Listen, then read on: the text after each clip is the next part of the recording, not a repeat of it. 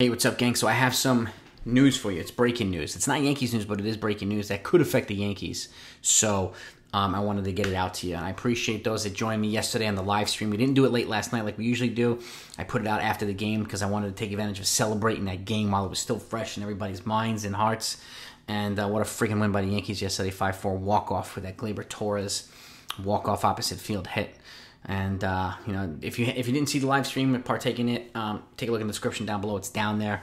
Take a look, and we talked about the win and that, you know, the fan stupidity, what they did. And if you haven't heard about it, take a look at it.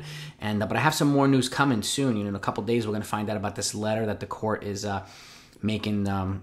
The judge is making them release pertaining to the Yankees in 2017 cheating. So if you're not subscribed to this channel and you want to find out what that stuff is when it comes out, make sure you do that right now. Hit the bell icon, hit the like button as well if you enjoy this type of content. So as it pertains to the Yankees and all other teams. But today's news is John Means, who's the ace pitcher for the Baltimore Orioles. We've talked about his potential trade options for the Yankees and other teams as well, packaging him with somebody like Cedric Mullins or something like that. But John Means now is going to be missing almost 2 years because he has to have Tommy John surgery. So it's a big blow for the Baltimore Orioles.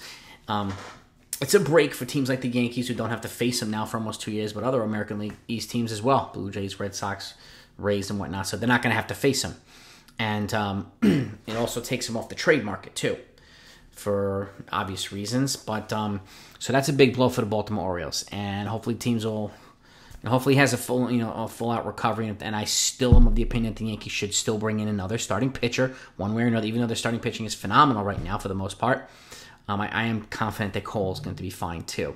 And that once he's up and rolling too, and history of his career says that he always does. So then that rotation is really going to be rolling upwards of where the Mets is right now, even without the Grom. So, but with that, John Means is going to miss this entire season and most of next season by getting Tommy John surgery.